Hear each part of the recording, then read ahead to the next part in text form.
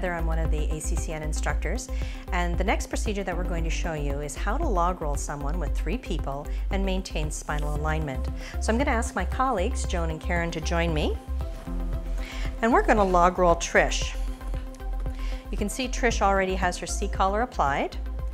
We're going to come in and take control of Trish's body, and we're going to say to her, Trish, we really want you to relax while we do this. Let us do all the work. Don't try to help us.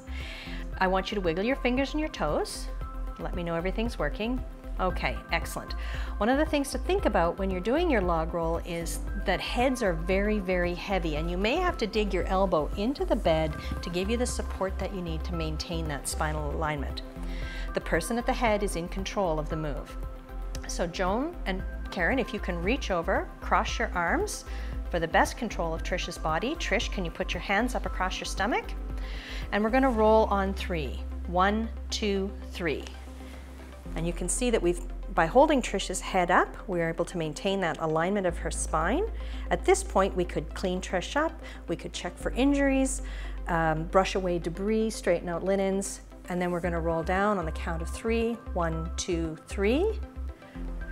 And the body again pivots around the spine. And Trish, can you wiggle your fingers and toes for me? That's excellent. Thank you very much. And that's how to log roll somebody and keep their spine in neutral alignment.